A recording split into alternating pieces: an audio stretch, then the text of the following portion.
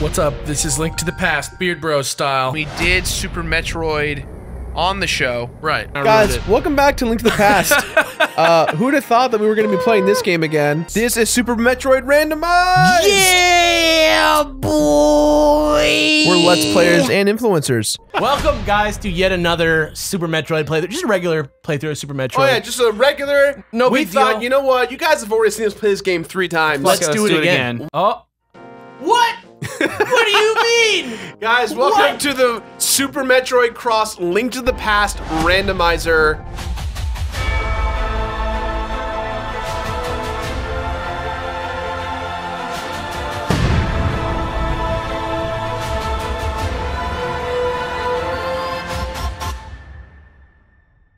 Welcome, gamers, to Super Beard Bowl Season 2. Each month, we're doing an all-new 8-episode series complete with a beginning and an end, as voted on by you, our loyal viewers. Without paying a single penny, everyone who watches will be able to vote on one of 4 show ideas, and once you narrow it down from 4 to 2, the Beard Bowl Patreon tier will then choose between the top 2, or which show gets made into a full 8-episode series. This month, the winning series is Beard Bros Movie Reviews.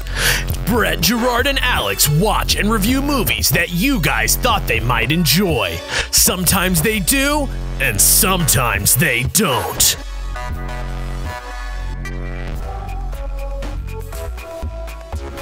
So until then, just sit back, relax, and enjoy another incredible episode of Super Beard Bowl.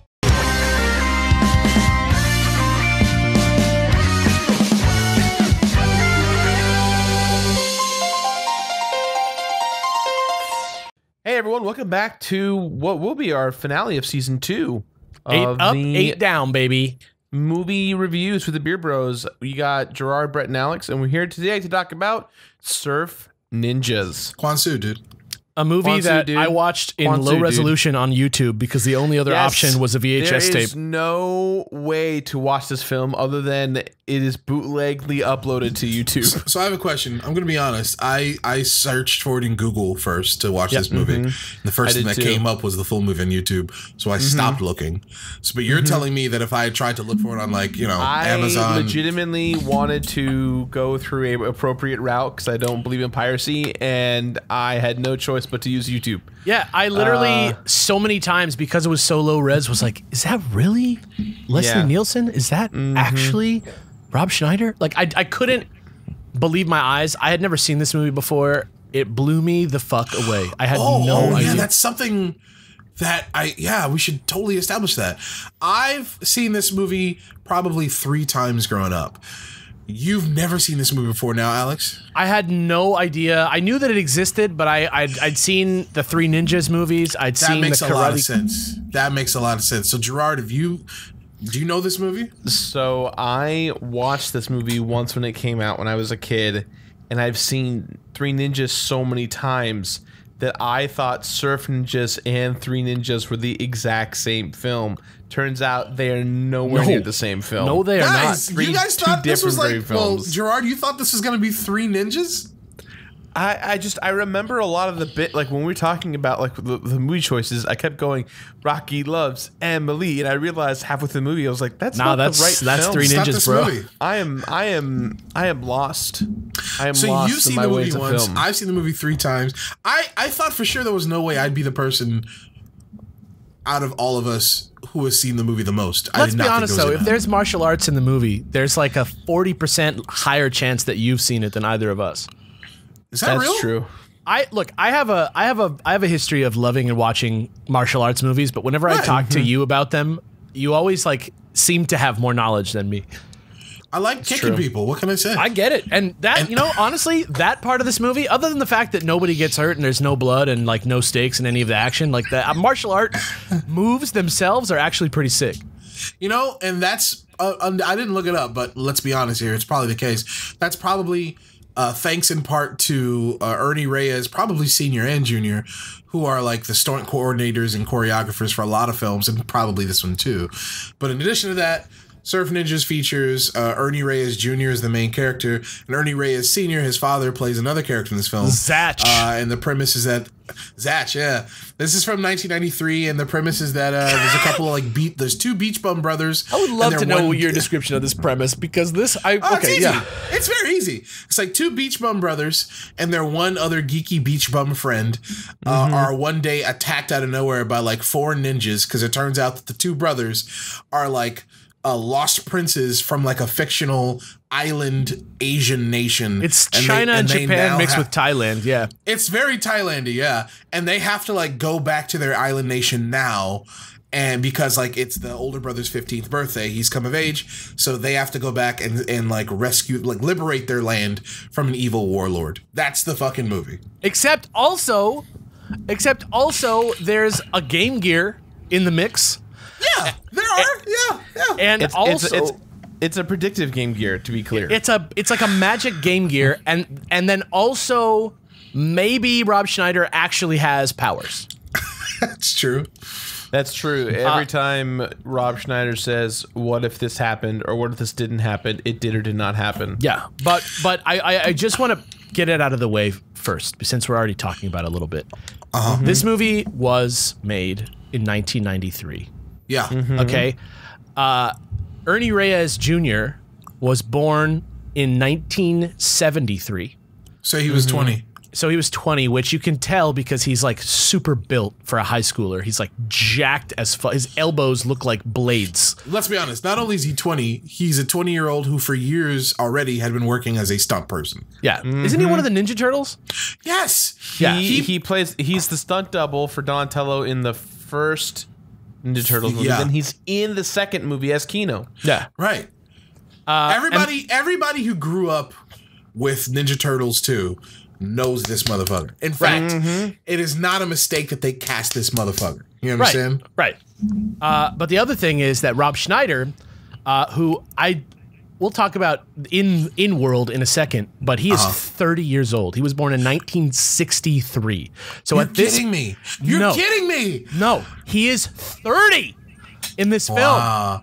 Hey, he does a good job. He does a good job. He doesn't do a good job of playing a convincing 16-year-old, but he does do a good job of playing a convincing 20-year-old playing a 16-year-old. You understand what I'm saying? Yeah, I guess. I feel like most of the work was his like bright orange fucking shitty ass haircut. And just like long ass shirts, long ass t-shirts. He was like the perfect like white guy who sucks, like, to be in this movie. Like, he delivers every joke terribly. He's just the right amount racist, from time to time. Like, he is pretty racist in the movie. That's I mean, the movie in general, like, as a concept, the movie is racist. They're like, yeah, the kendo guy, this is a Chinatown, but it's a little Patusan.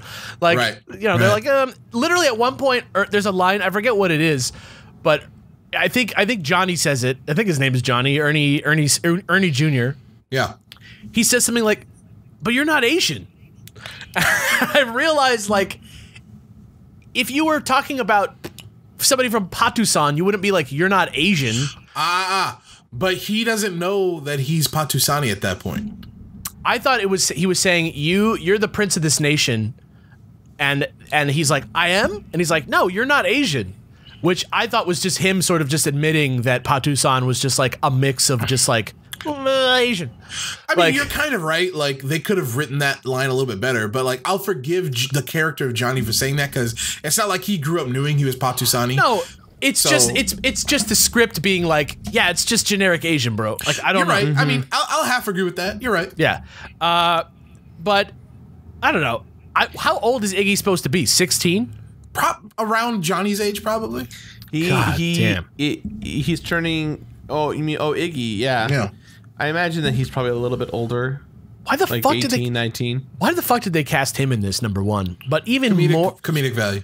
I guess they could have, but they could have, like, wasn't like Corey Feldman alive? Like, didn't people exist who were young? Drugs.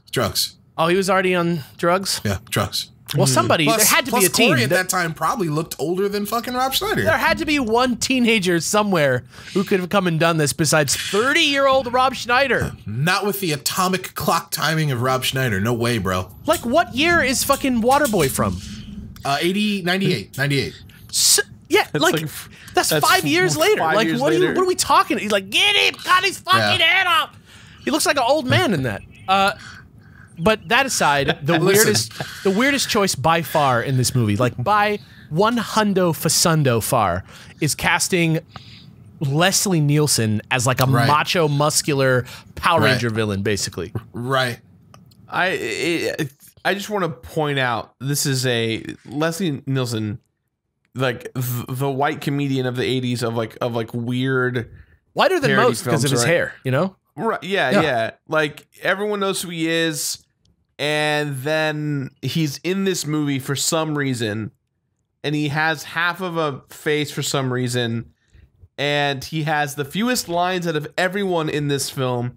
We spend no time with him at all to understand any of his motivations or point as the villain, and he's got a phone bit. The phone bit was his calling. That's his whole. That's the whole part. Is the phone bit. Yeah. That was an accident. I didn't mean that. Every time someone calls him, he's just like, "Hey, leave a message, but don't hang up." And like, it happens twice where he's like, "Hello," and like the person hung up, and he gets mad and he like beats up the phone, and it's like, that's the bit. Why was this the bit? This is the bit that we needed him to look. This movie's highly comical. Like this movie is just as much comedy as it is action. You know what I mean? Sort of. I guess their thinking was that, like, you know, let's get like a big name for the villain. And you're right, he doesn't do much because he's not supposed to. Like, I'm not saying this thing is a fucking masterpiece. No, but like, it's just such a fucking weird call. It's weird. It's a weird call. Yeah, you're right. You're right. It is a very strange casting choice, but I think they leaned into it. You know what I mean? Like, they didn't do it and be like pretty normal, right? Like, I think they did it and they were like, yeah, we know. They made it work. They made it work. Like, they did what they could. They just didn't like make it like there. It wasn't even that comedic of a role compared to like pretty much anyone else in the film, which was like so weird to me. But I think it's weird. It's weird to say the following sentence. Okay. Rob Schneider was funnier than Leslie Nielsen in this movie. I totally agree. It's true. I think Rob Schneider did a good job, guys. He did a very good job. He did the best that he could as a 30-year-old man pretending to be a teenager. Like, he was not like checked out in this movie, but I didn't like buy him as a child. No, you know neither did I. But like, his timing was on point. You know what I mean? Yeah. Yeah, he has like some jokes where he makes fun of the eye patch guy. He has some jokes where he, you know, I don't know. There's a lot of zingers in this movie all around. Actually, the bit where he thinks he's the king or the prince, and he's always bringing it up, right. And then like even the moment when he realizes, oh yeah, I'm not the prince, even though everyone keeps telling him he isn't. The guy's like, just give him a headband. And he's like, yeah. It is probably one of the more human moments in the movie. Yeah, I wish the movie had more human moments, but I understand when you're trying to fit in all the martial arts action, and you're trying to fit in all that comedy, like making people care about your characters kind of takes a back seat. I guess what I'm saying is I understand why they chose to do what they did, but it's not like this film completely ignored those things. I think when it attempted to handle those elements, though, it was just a little bit sloppy, and I do mean a little bit. Like, for example, it's very clear that a theme early on was like, you guys, you two, my two kids, and probably Iggy the friend too, by extension, y'all kids don't take responsibility. Y'all need to take responsibility. And I'm like, okay, maybe that's the lesson that they'll learn by the end of the film. And then they even kind of have the perfect avenue for that, which is like, you guys need to take responsibility. You guys need to be princes, right? And I'm like, you guys need to lead a revolution. And I'm like, okay, that's cool. But I think the problem is that, like, the refusal of, like, early on, the two brothers are like, hell no, we don't want to lead a revolution, which I think is a good choice. I don't think it comes from the best place. I think it comes from the place of, like, well, it should come from the place as like, dude, all we are surfers. We just want to, like, bum around and have fun. But instead it comes from the place of, like, who the fuck are you? Our dad is gone. Where are the cops? Which is so understandable, right? Well, the cops were just chilling a bit, like, apparently. Yeah. I guess my point is that, like, if you want to establish that your characters, if you want to have a story about kids learning to finally accept a little bit of responsibility, make them have to make that choice to abandon the lack of responsibility, as opposed to being literally thrust into action due to literally basically having no other choice. They should have had a choice to make about whether or not to follow Zatch, and then they finally do it. But yeah, you know, you know what? I think the father should have never been kidnapped.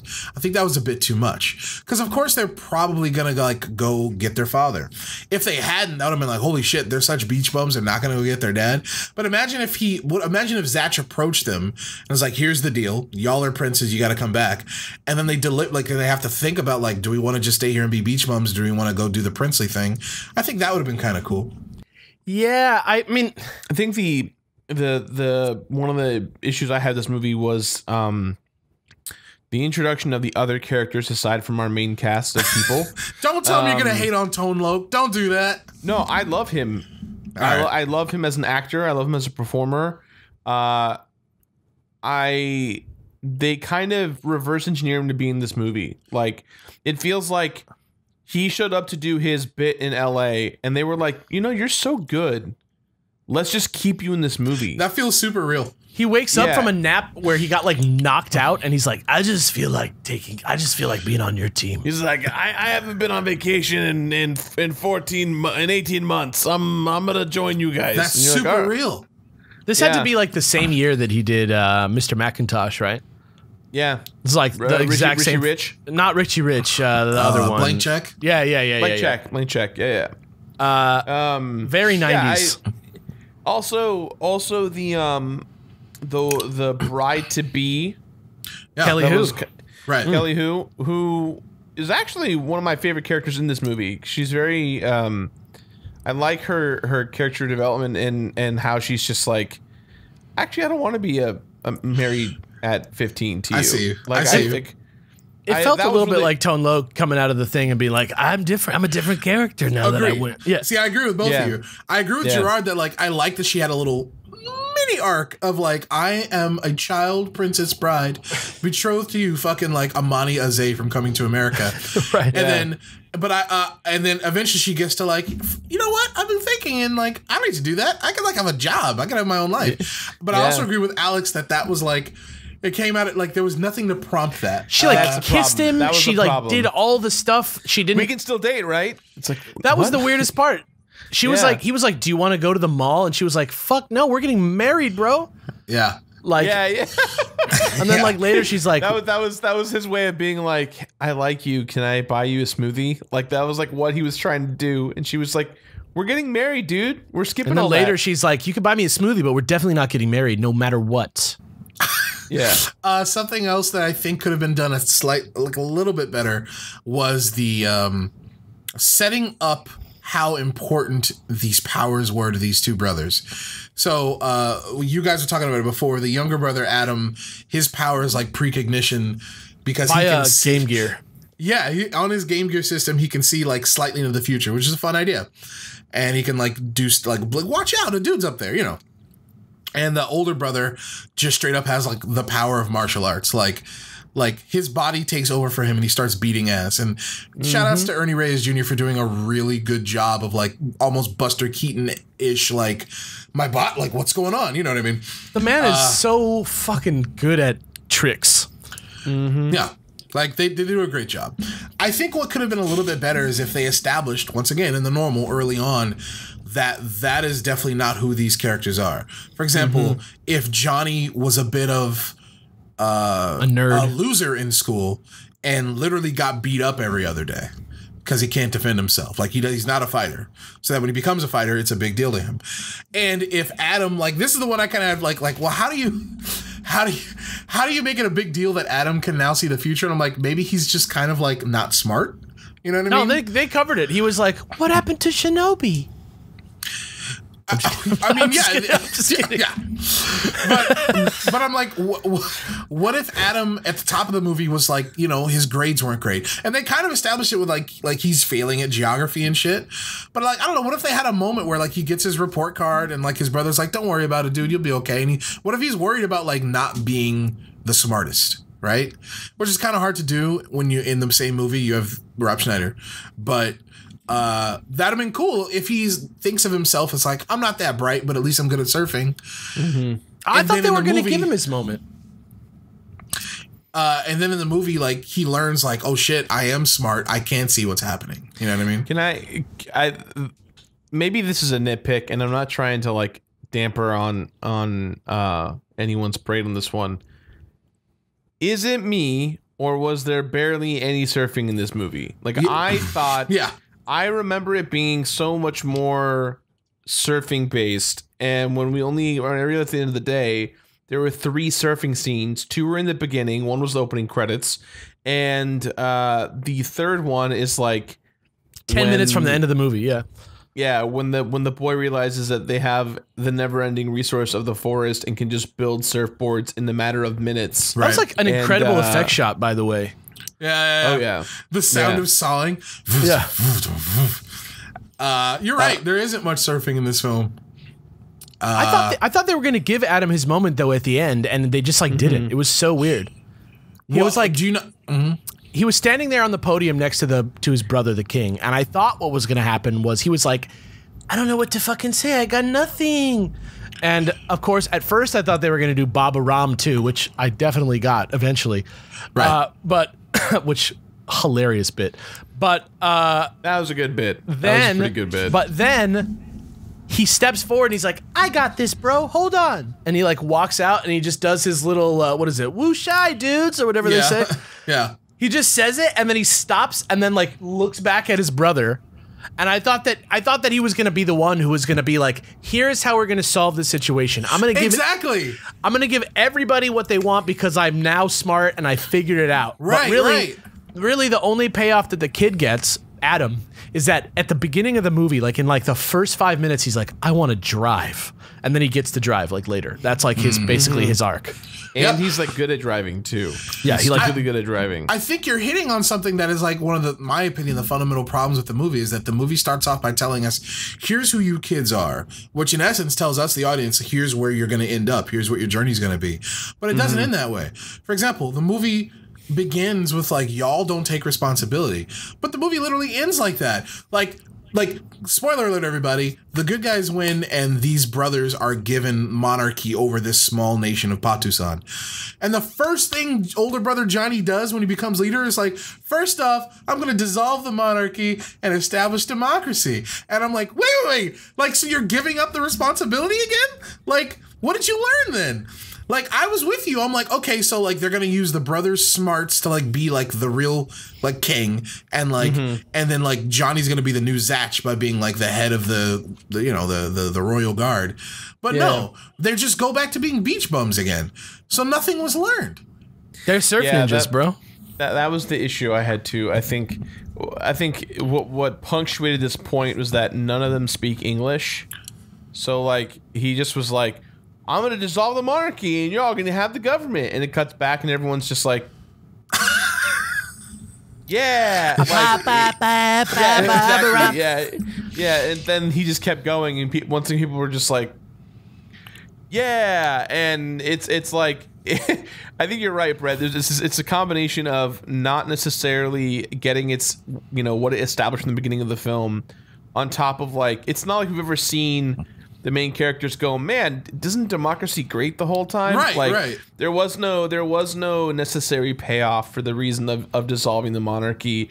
It would have made more sense if it was a part of the character arc, but it just wasn't. It just felt like, you all get your cakes and eat it too, everyone. Yeah, it would have made much more sense, like theme-wise, for them to remain the kings, the princes. Like, or at least go from or at least start a business or something in your like take over your dad's shop or something, Right. Yeah. I don't know. That being said, I think it's super cool that Ernie Reyes and his son got to do a full-on movie together. Like, imagine making a movie with your dad that millions of people see, probably. No. That's probably pretty cool, I love the scene where Ernie Reyes Sr. jumps on that dude's face and then like takes that other dude and then like lands and they're both on the ground and he's standing up. Such a sick trick. Such a sick trick. Such a sick. I think the last thing I want to bring up is a question to you guys, because this is how I felt while watching the film, but I don't know if it's right. Can you guys think of a film that is more quintessential 90s kids movie than this? Ooh, I was going to say, like, a lot of the stuff that really, like, was kind of not good about this movie kind of gets forgiven for that exact reason, is that this movie feels like Power Rangers the movie, but I feel like Power Rangers the movie might be the one. Power Rangers the movie, I feel like, is not as quintessential kids movie. Because you're missing the kids. Considering how big budget it was and like all the special effects. Not to mention, yeah, those were like definitely, well, these are teenagers too. You know what? The presence of Adam in this film saves it a lot, like as far as being a kids movie. You know what I mean? That's true. Like the fact that it has a Game Gear in it, which, by the way, is a brand deal. And there is a Surf Ninjas video game that's real. I read about that. Yeah, but like the Game Gear game. I think this is. It has, like, if you were gonna write like a paper on what is in a '90s kids movie, this is like everything is in it. Like, that's my point. It has like martial arts. It has like California beach bum culture in it, like skateboard culture adjacent. It's got Rob Schneider. Like, it's got tons of like zany fucking slapstick comedy and shit. Like, is there a movie that's more quintessential 90s kids movie than this? Kids movie? I don't know. I can't think of one off the top of my head that is like Surf Ninjas but more. Like, dude, I think the best runner-up, but the best next challenger is Three Ninjas. But I think the reason Surf Ninjas takes it over Three Ninjas is the presence of surfing.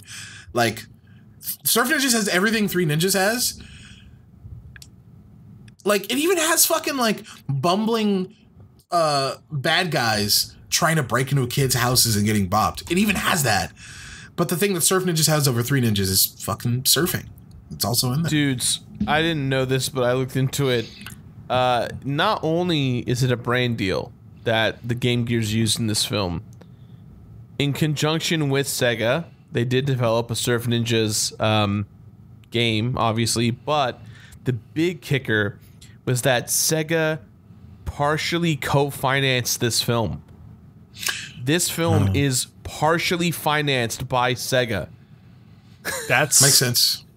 That's crazy to me. Insane. I mean, what year did The Wiz come out? 70. That's a good question. 78? No, not that Wiz. Not the Diana Ross one. The Fred Savage. The Wizard. Is that called The Wizard? It's The Wizard. Yeah. 1989. What's 1989. That movie? The one with the kids who play video games. 1989 is when it came out. It was right before Mario 3. Oh my god! This whole film was supposed to be a gigantic promotion for Mario 3. Yeah, I think you're right on, man. I think you're right on. I think this movie is, if not the best kids movie of the 90s, which I don't think it is. I think it's not. It is like, if you needed to, it's like a time capsule of the 90s. Right, right. Perfectly captured. Look, that's what I'm saying. I can't think of another movie that's a more 90s kids movie than this. Yeah, absolutely. Final thoughts out of 5. What do we got? I give it a 2.5 out of 5. I had fun, but it obviously had problems. I look forward to watching this movie again 20 years from now. Yeah. Yeah. Didn't have a lot of heart, but it really did take me back to the 90s. Like, that's the one thing missing from this movie, is that it doesn't have like an emotional core like some movies did have. You know what I mean? Like, there are some, but it's very muddled. Yeah, like looking at a Goofy movie, right? That's a movie about a teenager that's much more like personal. You know what I mean? Like, I don't, you know, it's not the same type of movie, but I think, yeah, I'm going to give it 2 surfboards, 2 custom-made Patusan wooden surfboards out of 5. Kwansu dudes. Kwansu dudes. Kwansu dudes. Thanks for watching this season of Beard Bros movie reviews. We'll see you guys soon. See you next week with another show. Bye-bye.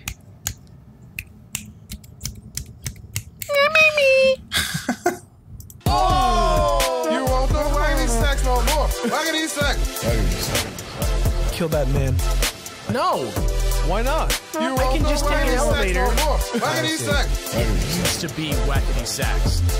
Waggity sex. Waggity sex. Waggity sex.